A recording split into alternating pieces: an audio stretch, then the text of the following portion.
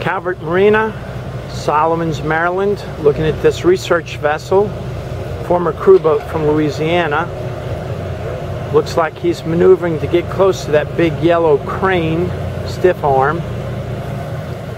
I don't see anything on land, so maybe he's going to take something off of the research vessel. Twin engines, no bow thruster. The wind is on his starboard bow.